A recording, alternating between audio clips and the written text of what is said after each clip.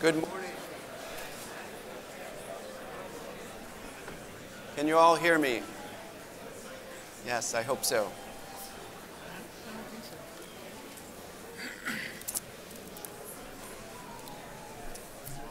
Good morning. We're about to begin. I want to introduce myself. I'm David Barboza. I'm a former New York Times reporter and now the co-founder of The Wire, a news and data startup. And we have a session today on Chinese threats to the U.S. supply chain, which probably couldn't be more timely than right now. But I'm going to begin with a few announcements. First, we'd like to thank today's breakout session room sponsor, Palo Alto Networks. Also, questions from the audience. So after we begin, we'll start taking questions. If you come up with a question, please fill out the forms and send them to the aisles, and someone at the aisles will pick them up and bring them up to me. Thirdly, unfortunately, this session is not eligible for continuing education credits. Sorry for that. And finally, the media may be present during this breakout session. Doesn't say that's a warning, but I think it is.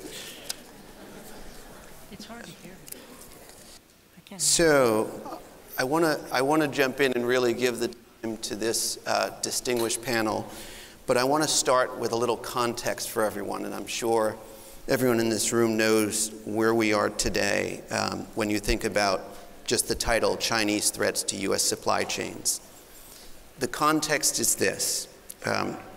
As we all know, global supply chains are being reimagined and restructured, partly because of COVID, Russia's invasion of Ukraine, but also growing hostilities between the U.S. and China over the future of Taiwan. We all probably know that Xi Jinping and Vladimir Putin are meeting this week or today in Uzbekistan. And so we also know there is a great competition going on between the U.S. and China over resources and technology.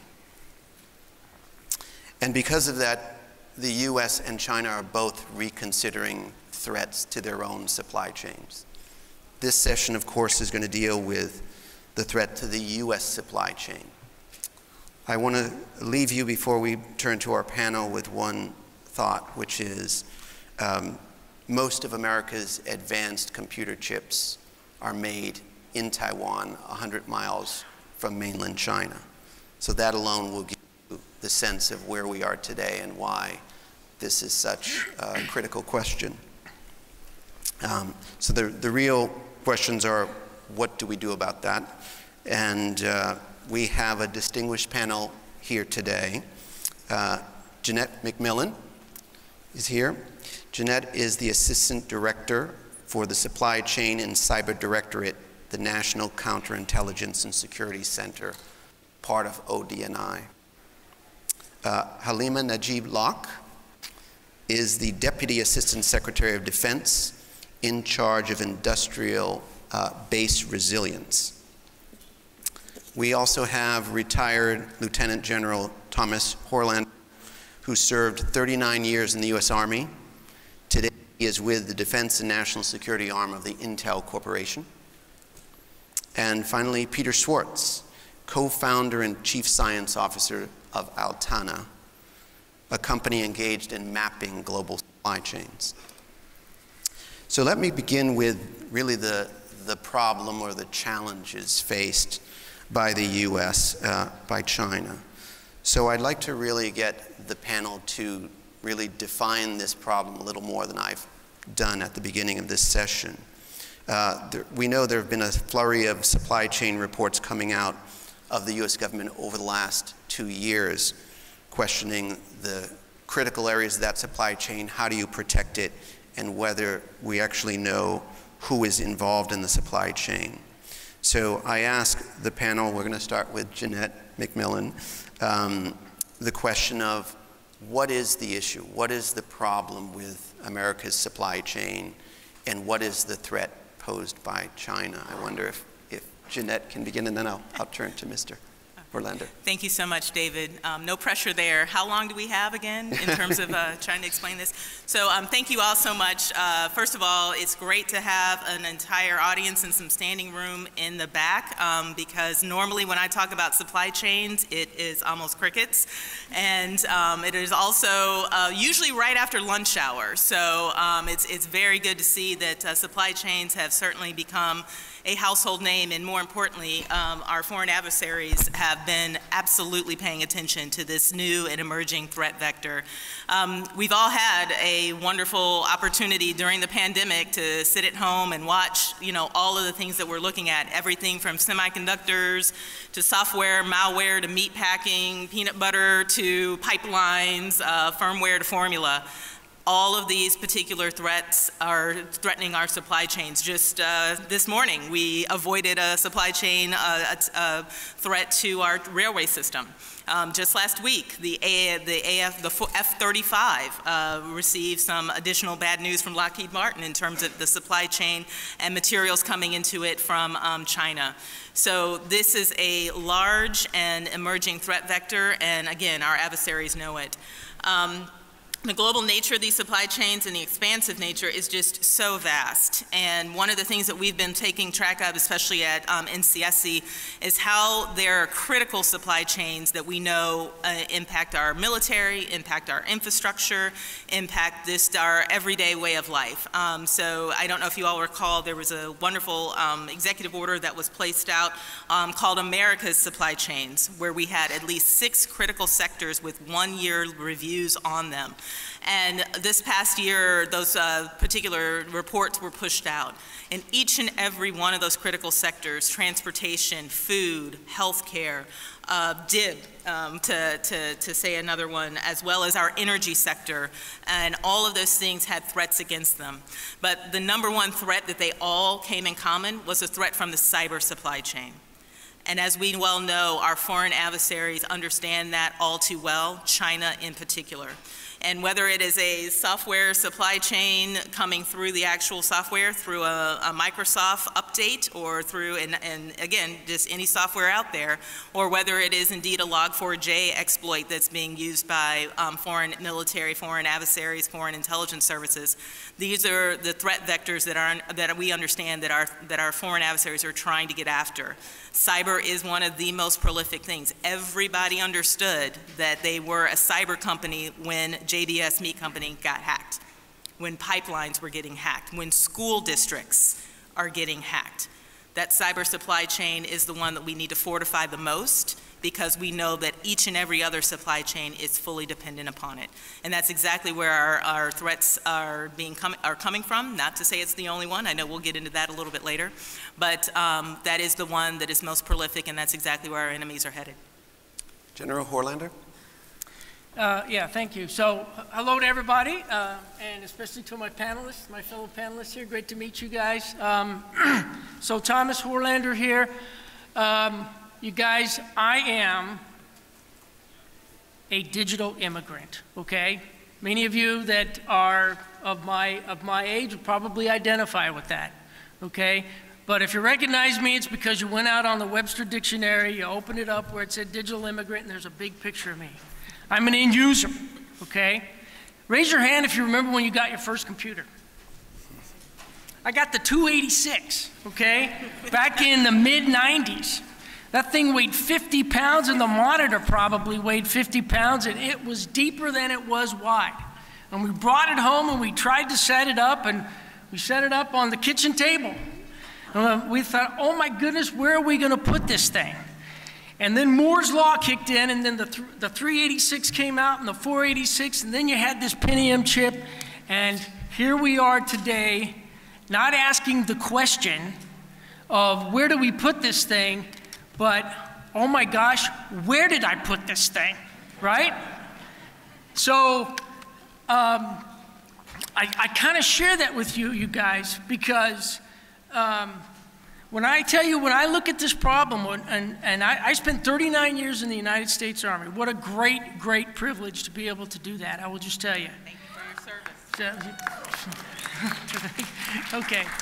But let me turn the tables. Thank you for your service, you guys, because you are just as important to addressing this threat as somebody who is serving in uniform right now, okay? Every single person in this room. So, but here's what I would tell you. As I joined Intel, what a great privilege to be on the Intel team. And I joined them about 6 months ago. So all my life I was this end user, and then I get this opportunity to try to learn about microelectronics, okay? And I tell you, it's been an uphill learning curve for me. But here's what I would tell you. To have a good, educated conversation about this topic, you need to understand something. You need to understand that this gets done in a series of phases, okay? We go out there, we design software, we design hardware. That's the first step, is the design phase. Then you go into the manufacturing phase, where you're going to actually take some raw materials, some rare earth elements, and turn those into a microchip. And I can include in that phase the equipment that it takes to do that, okay? And then we go into this assembly, testing, and packaging, where now you've got these microchips and you got to make them do something, right? So you put them on motherboards, you couple them with fans, resistors, transistors, and before you know it, you've got this series of electronics that finally becomes an end product after we go through and we test it, okay? Now, in its most simplest form, that is the microelectronics continuum that I like to talk about. But what I just described to you is incredibly complex, and there is not a single actor in that ecosystem that does it all from cradle to grave. Not a single company, nobody does that from cradle to grave. Therein lies an inherent risk in our supply chain, because this is a supply chain that is global, okay? And a microchip can change hands 10 and 20 times before it actually gets into an end product that goes to market, okay? Understanding that is really fundamental to tackling this problem, okay? And I have just been amazed at what I've learned about this ecosystem, because this industry is so integrated. And one day, your competitor, the next day is your partner, okay? And everybody is very much integrated. I tell you, that's how this industry has to be able to function, okay? But just have an appreciation for that and put a little context around this as we try to sit here and tackle these big problems, one of those being securing the supply chain of our microelectronics. Secretary Najib Locke. Thank you, David. And yes, thank you to the panelists. Thank you to all the attendees. This is, I think, quite honestly, a reckoning that we have known for a long time when it comes to our vulnerabilities in the supply chain.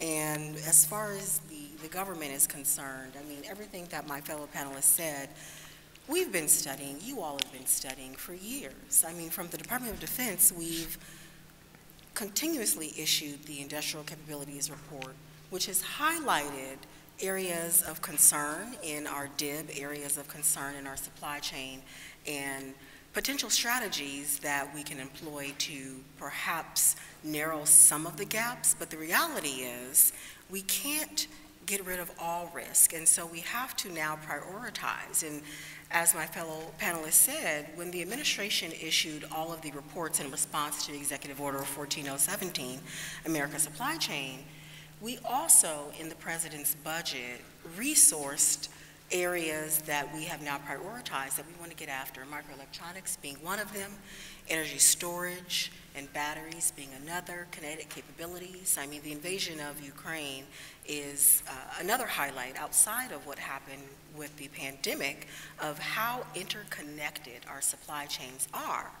And the reality is this is really critical right now, because our adversaries have stated in their public documents that they're going to take advantage of their points of leverage to impact and inflict pain.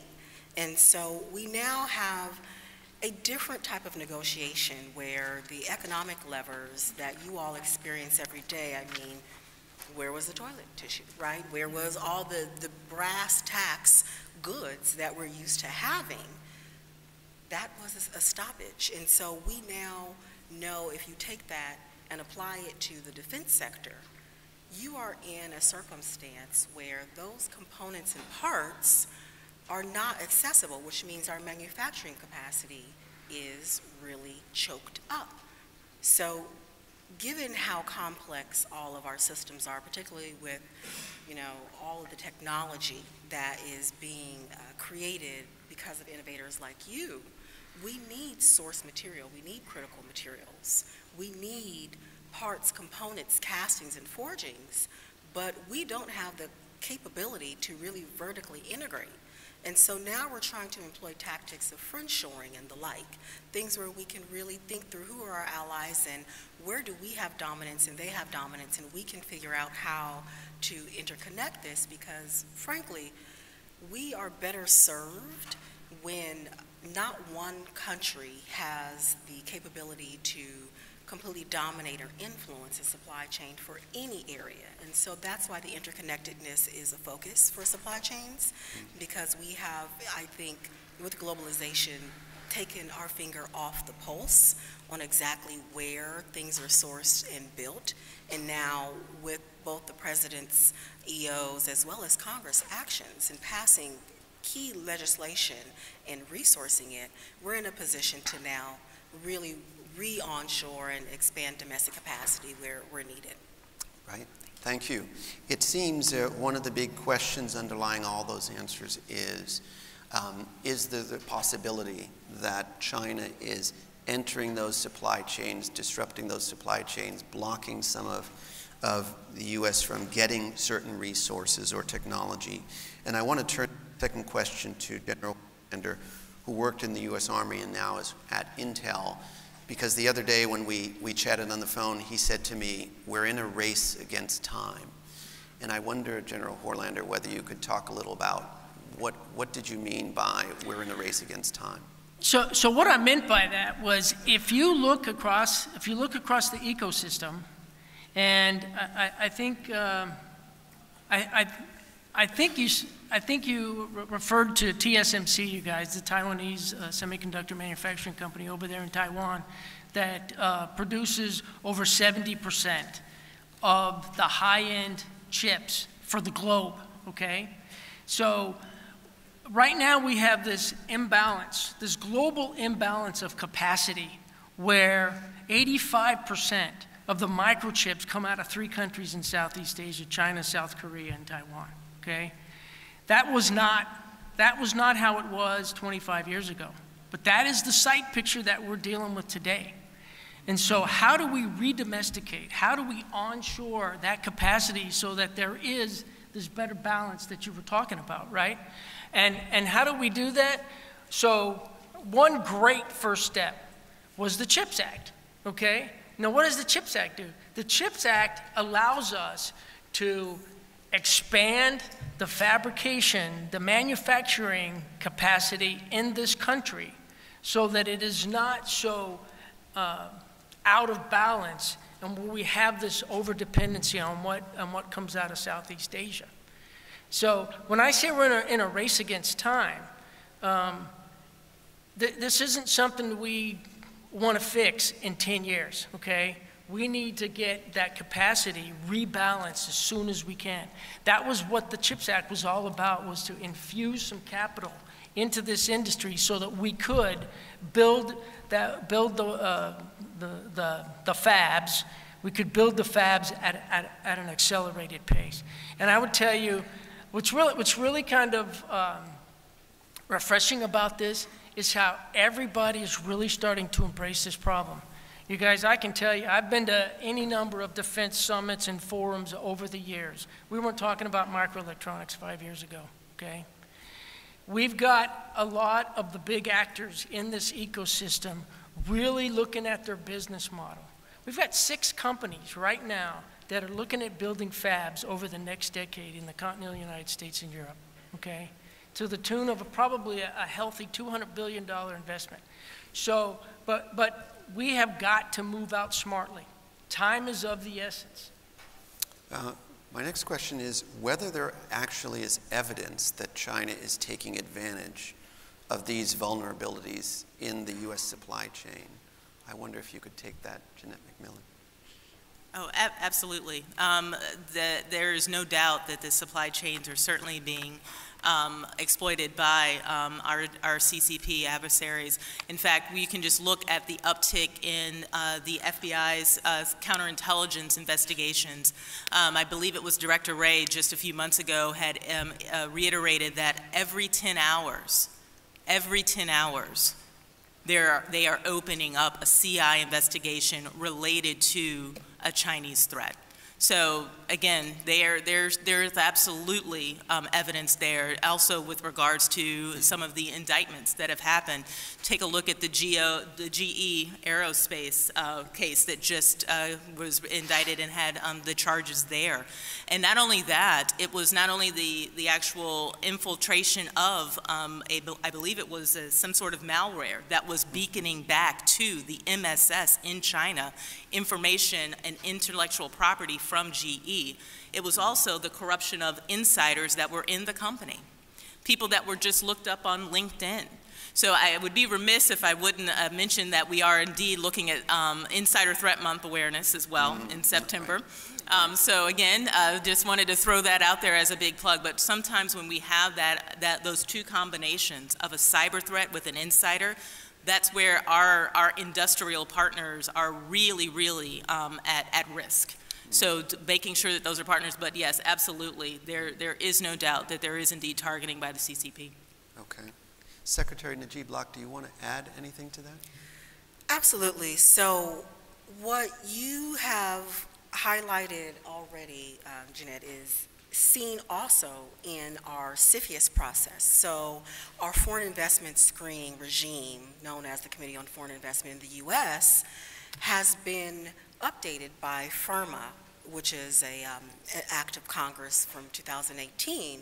And what that did was really strengthen the national security vector on foreign investment.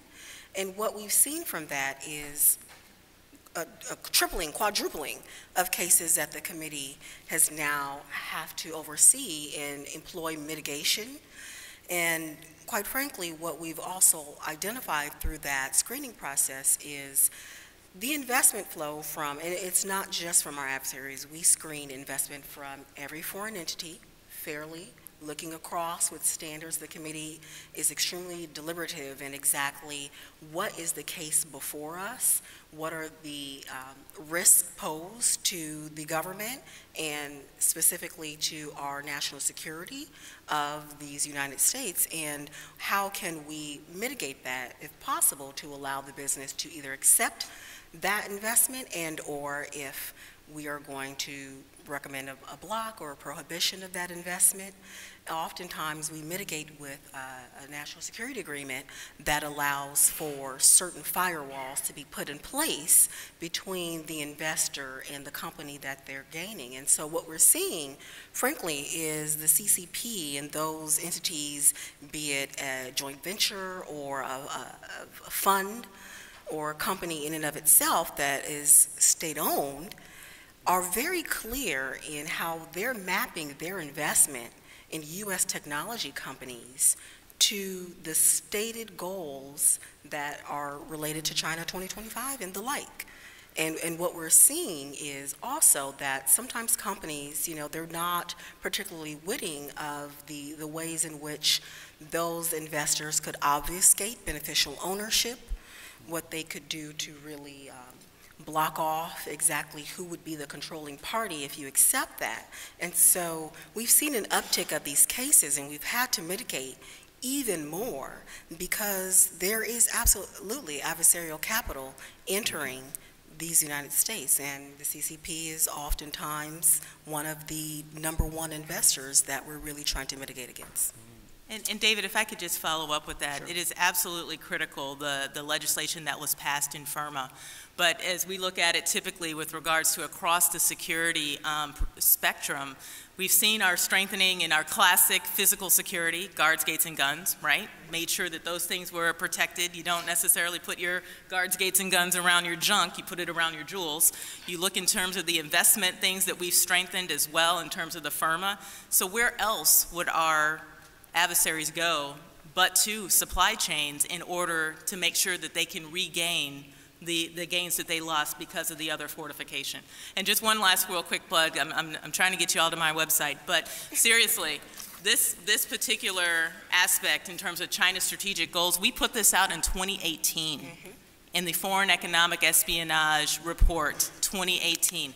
Everything in this particular circle is still at play with regards to how the CCP strategic goals are trying to be executed against the United States. And if I could just add one more thing, because on that absolutely, I used to be on the Hill, informed a lot of thinking from the government. And so you'll see today, President Biden is actually going to announce and sign an executive order strengthening our foreign investment screening to sharpen our national security considerations as a part of CFIUS, pulling from the intelligence community, pulling from the counterintelligence community that is highlighting where we are being targeted. And so I think, the government has a whole of government approach. We're really working with one voice here. So this is critical that we protect our supply chains. Thank you.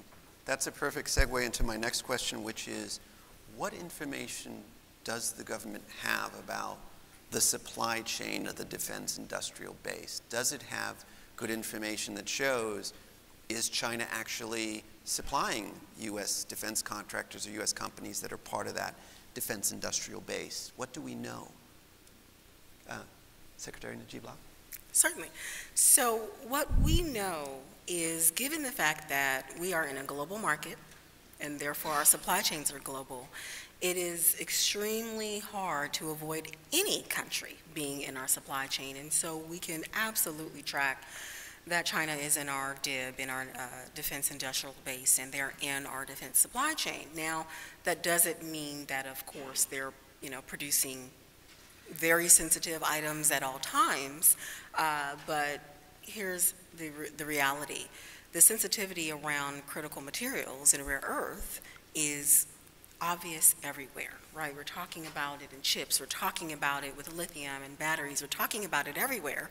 And when you look at, well, where's the source? And not just the source of the rare earth itself, but who is processing that? Where is the manufacturing happening? It's oftentimes in countries that are not exactly friendly to our national security goals, and in China, right? So we know that China is there, and we in the government use, financial filings as well as other supply chain visibility and elimination tools and business tools to gather information on exactly what is flowing into the United States, but we also use government databases and filings that are available to the public to track exactly who is in critical areas. Now, what we can only do with that information is pull out trends, which then inform policy on protecting certain supply chains, which are called out in the executive order. And so we do use open source tools, we do have information, but of course that information can always be improved upon. And so we work with the DIB to really help each other, because no one has full visibility, right? Traceability is extremely hard when you're thinking about a component or a part. You don't know maybe where that screw came from. And so we have to make the value judgment of, do we care? And oftentimes, that is exactly where we're doing a trade-off, right? A cost-benefit analysis. So, thank you. Peter Schwartz, you work for Altana. You co-founded Altana, which exactly looks at the global supply chains. Is there information in the supply chain data and the ownership data that you can be able to trace things back to China or other countries?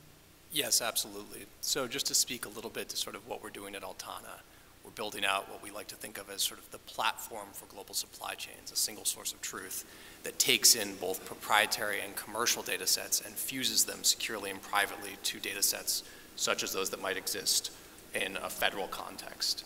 What that then allows is then the bringing of sort of billions of transaction level records, hundreds of millions of corporate registries, information on risk, information such as sanctions lists, information, any arbitrary list, perhaps sort of suppliers that you're concerned about, products of interest, and fuse them together in a way that allows the supporting of a mission. And then there's sort of a mutual closing of gaps. I don't want to overpromise, there's always sort of things that can and can't be seen. But by having a system, sort of a federated analytics system that permits this deployment, you start to narrow at least some of those gaps. To speak a little bit to sort of what this then enables, and sort of it enables a couple things. One is seen beyond the first tier. My sense is that without additional data sets, it can be very hard from the perspective of sort of an operation in the US to sort of see multiple tiers out, the supplier of the supplier, the supplier of the supplier's supplier, and then sort of scope down those value chains for the production of any given product produced by the defense industrial base, and then triage it into its sensitivity and fungibility. By taking this fusion of these data sets together, you then end up with the ability to say, okay, we've got all these different suppliers, for example, involved in the production of an aircraft carrier. However, to your point earlier, perhaps we don't care as much about where sort of the screws are coming from. We can analyze that still at scale, but we can narrow down perhaps on signal transmitting types of equipment entering it. What we often see is that in the first tier for goods that look like something going into the defense industrial base, China will have a relatively small influence, although you'll still see things perhaps for non-signal transmitting equipment or other items, steel, coming into it. It's in the second and third tier that you can really see the explosion. It's not to say you don't see something in the first tier. You'll see both ownership plays as well as supplies of equipment that looks problematic from time to time, but it's really monitoring that extended tier that you then start to see this deep interconnection, which is sort of what we'd expect given how globalization has tied everything together over the years. And now we're in this sort of disentangling phase, and so it's not surprising that they're actually, and I think China's industrial base is also deeply entangled with sort of these third parties that sit, and so you've got both direct connections and then sort of you're getting from the same suppliers, which also gives a strange sense of interdependence. Anyways, I'll, just to speak a little bit to sort of where this goes in the future, and in a bit I'll be talking sort of the solutions that one can apply once you have this information. But so how do you say, how are we going to close gaps in the future? So certainly fusing together data, doing it in a federated manner, allowing industry to sort of share intelligence without sharing sensitive data, allowing collaboration between friendly nations and companies. That's all something that can be done with modern field of federated learning, federated analytics. But in terms of closing gaps, we also think about sort of the usage of macro data and the imputing of probabilistic networks. So in the future, certainly doing things deterministically is great. I know this company is a risk, but what if it looks like a company that might have Chinese ownership influence? Having that sort of probabilistic vetting is the next stage once you've done with the determinism. But I'll say that there's a lot of, in our view, relatively low-hanging fruit still to be done at the second and third tier before one gets into that. Thank you. Let me throw out a question from the audience, which fits in with a question I have. Are we not still vulnerable to supply chain disruptions of microelectronics despite the CHIPS Act due to China's Belt and Road activities globally? I want to add to that my own question, which is, I worked in China for 12 years as a business reporter, and basically every American company is deeply invested in China, including most, I think, of America's defense contractors. In some of those cases, they have partnerships with the PLA. Can the panel address this kind of big question hanging over? How do you protect the supply chain when America's best companies are actually part of their supply chain, including the PLA supply chain? General Corland, no, I'll start. I'm sure my colleagues here have probably some really great thoughts here. The first thing I would tell you is we've got to achieve a greater measure of autonomy with our friendlies. And you've heard us describe those 3 countries in Southeast Asia that really have the lion's share of this market. If we do that, and we divest ourselves of this dependency that we have, then I think we create the leverage that we're really trying to seek when we create this capacity onshore, okay? That is the first thing. The second thing is we have got to educate this ecosystem. And I would tell you, Yes, there are pockets across the federal government that understand it, but probably not to the extent that everybody in this country needs to understand this. I think the microelectronics industry shares center stage with the oil industry when it comes to what is the center of gravity, when it comes to the global markets and protecting the national security interests of this country, okay? And so we have got to educate this ecosystem. The third thing I would say is I sometimes look at this definition of best value, right? And how best value right now is technically acceptable, cheapest price. So I'd like to see a greater measure of not just technically acceptable and best price, but sustainability, right? And what is the dependency on the supply chain at times of peace, times of conflict? And I think those need to be brought into the broader definition of best value. So those are some thoughts, and I'm sure you guys can flesh it. Yeah, would love to echo that, absolutely, sir. And I think that's one of the things that we've been trying to also do. You're going to have to do business, but you need to know who you're doing business with. And it's not a one and done. It's not a, let me just go and acquire it. You have to understand exactly what you're buying, from acquire to retire. How does that affect your bottom line? But more importantly, how does that affect the security of those things? And one of our former directors said, hey, it's great that we've told everyone to patch. We've told everyone to patch. And then SolarWinds happens. It's like, wait a minute. You told me to patch, I patched, and I'm still not safe. It's about that education. It's about understanding exactly who you're doing business with. But again, that value proposition. Sure, you may save a little bit on the front end, but what's the cost of that breach? What's the cost of your IP being lost and not being able to get to market?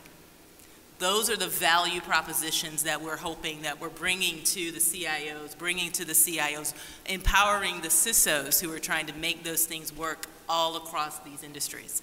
And again, making sure that when they're going into that global supply chain, there's not really a Radio Shack on everyone's corner, especially the way I used to grow up. I know I'm dating myself, but still. That's where exactly we have to understand exactly how we bring those value propositions at the front end and understand the risks and the costs through the entire life cycle. Do you want to? Just briefly, absolutely everything my fellow panelists have said. In addition to that, we know that, 52 billion sounds like a lot, but there's more money in the private market when you think about the VC community. And what the CHIPS Act and the funding really does is sends a signal on where we can prioritize and hopefully start to bring some investment to hardware on scale to what we've seen in software, right? I mean, I think we all are aware that software was really sought after from the VC community. And now hardware, while you have a longer tail to see some return on investment, it is sustainable investment, right? When we're onshoring in manufacturing, the reality is that manufacturing is going to go everywhere, including China. And here's the situation.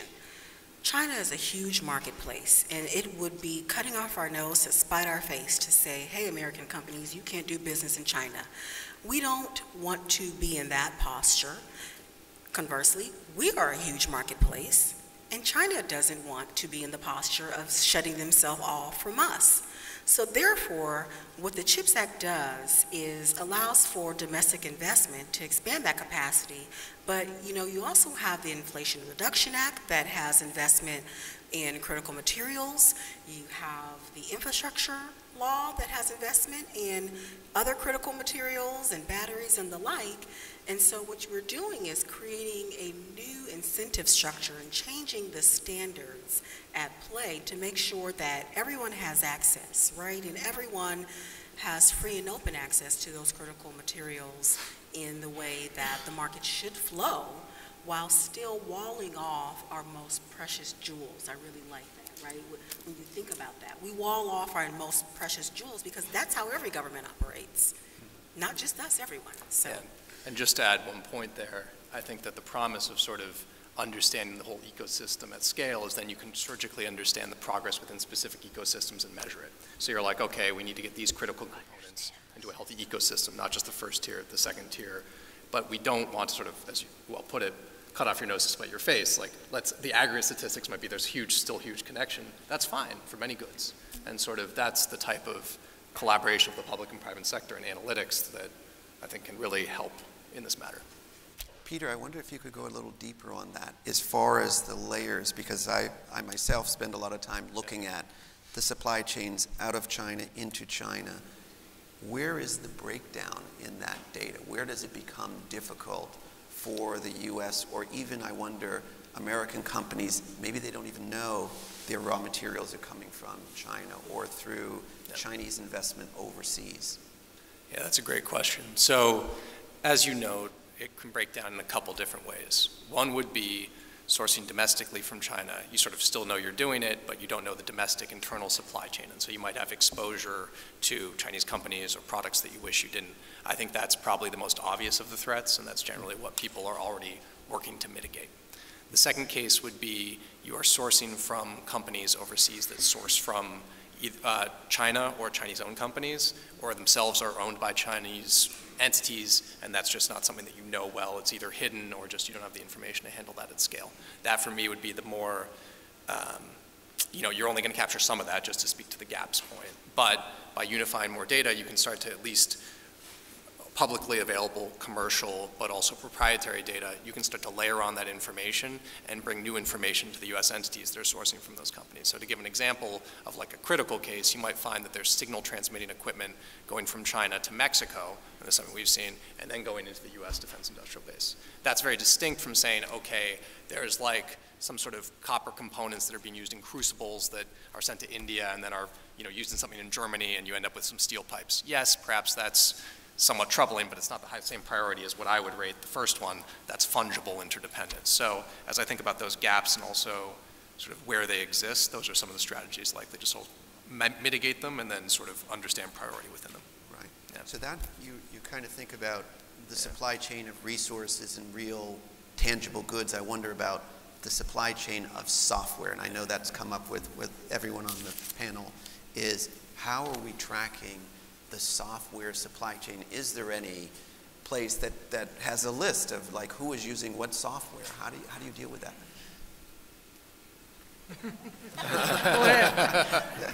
Yeah, the software supply chain is definitely one of the things that we've been focusing on. I mean, you can look at where software is just been ubiquitous everywhere. I was just reading articles today about medical devices. A lot of the medical devices and the software that is there is 10, 20 years old in some places, and the vulnerabilities have not yet been patched or fixed. How do we make sure that the software needs to get upgraded, but at the same time is upgraded with the actual security breaches? So one of those things that I think we've tried to do, especially with regards to the government, is inserting software cybersecurity requirements for critical software. An Executive Order 14028 for cybersecurity initiatives, making sure that those things that are going into those critical mission systems, those critical things within the government that we've been able to identify, if it's going to be a software node, it's got to meet those critical software standards. So that's a start. It is not the finish, because clearly we understand that even some proprietary software has a lot of open source software components. And we will not get into the open source software versus proprietary software debate, but to the extent that you know that everyone is reliant upon software, whether it's government, whether it's industry, whether it's other industries, I believe that's where we can come together and impress upon the software industry community. We want to be safer, secure, and better. What can we do to make sure that you understand those requirements in terms of our mission needs or even our proprietary needs? How are we going to be able to make sure that this particular industry gets that we need this to be able to scale and also to be more secure? The ship and fix motto has got to be changed. Peter, a question for you. How can AI tools identify supply chain risks and help companies mitigate them? Yeah, thanks for the question. So to sort of build upon what I was talking about earlier, there are all these disparate data sets that exist both within government, that exist in commercial data sets, that exist in proprietary data sets, and different partners around the world. You want to fuse these together, but you face a few challenges. One is the lack of unique identifiers. So they'll say, and I'll say Walmart, Wal-Mart, Walmart in Chinese, Walmart in Russian. You'll have this problem at scale. That's a field called entity resolution. That's something that AI can help with. That's natural language processing and machine learning to fuse that together and start to put together a picture of where are all the companies located, where are the facilities, where are the goods moving from and to, and then also, I would say, where are the gaps, to go back to your earlier point. So comparison to sort of the macro level statistics, you say, we don't have information here, we can at least understand what we don't know. Once you've got that, though, you're going to want to really sort of start to take action upon it. So insight generation, I mean, the other panelists spoke really well to it. You got to have triage. You got to go through and say what is important and what isn't. And through these systems, you get a couple benefits. One is through, and I'll speak to this point, I think that you're not going to put all this data together into one big bucket. That's insecure, that's not safe, and it's often not permitted among collaborating partners. What you want instead is what they call federated analytics or federated machine learning, the ability to have the systems transmit only permitted analytics between them and still highlight risks, either descriptively or train models, just different ways to summarize it that's compliant. So you can say, there is a problem here, but I don't have to give you all the backing data as to why there is, because I'm not permitted or it's not secure. This can work high side, low side. This can also just work just between different parties that have different restrictions on moving data. Once you've got that, then you can start to take a look at things like extended network screening, where you say, it's in any cases you're going to have something you need to go investigate, right? It's not going to be AI being like, hey, like I solved the problem for you. Like it's going to be like you're going to go and you're going to say, okay, now I've got the defense industrial base at scale. I know where my gaps are and I know where they're not. Now I'm going to say, let's have a method, again, automated, to get a triaged list of what I think I need to investigate. So these types of products, and you're often going to have it at a very discrete level, text descriptions of goods, different fairly granular product codes.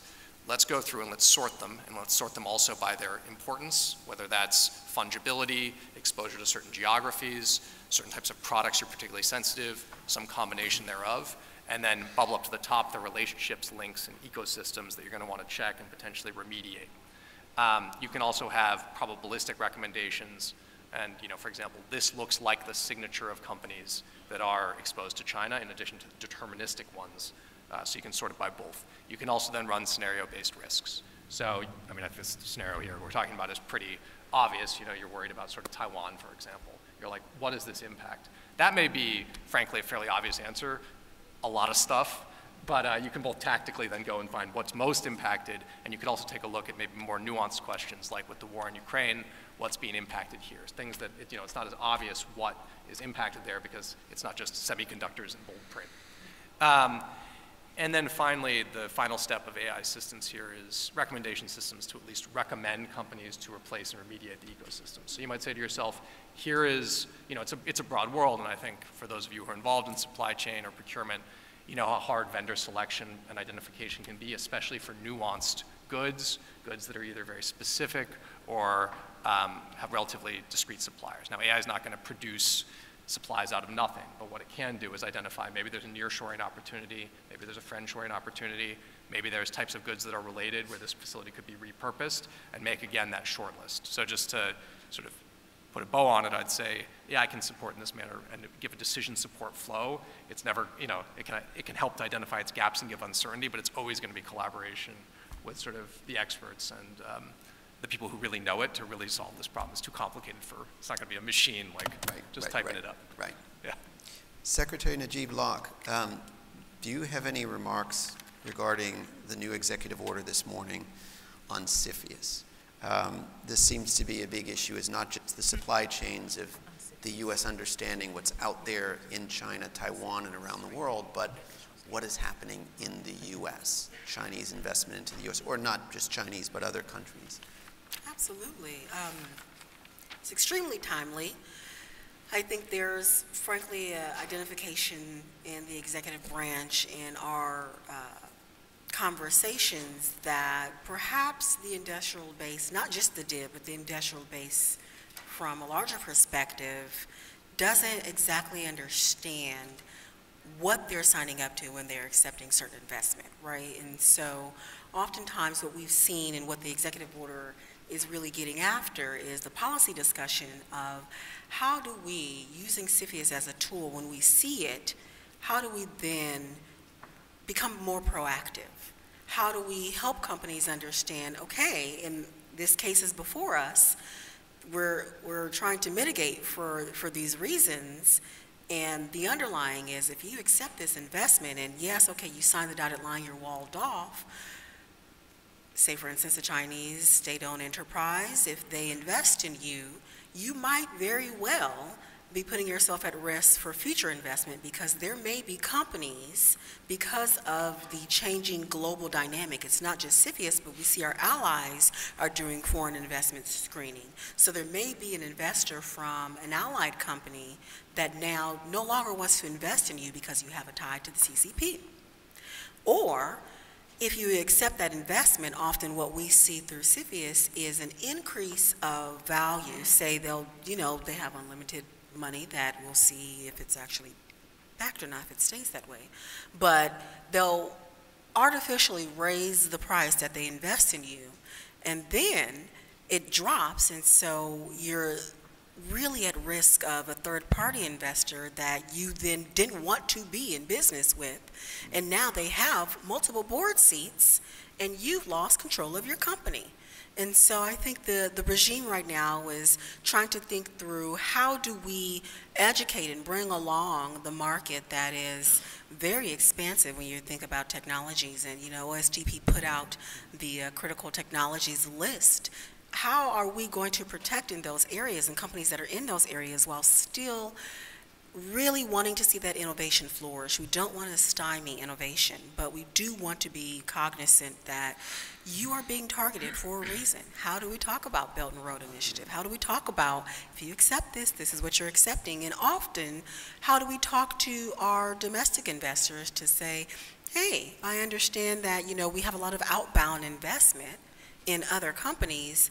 Perhaps you want to turn that inward, right? How do we signal send? And I think that's been discussed in some of the CHIPS funding as well as the Inflation Reduction Act. And so that conversation is happening, and I think the EO strengthening the foreign investment screening regime contemplates all of this because the president has been clear that he's concerned with exactly how China is manipulating and or influencing certain supply chains.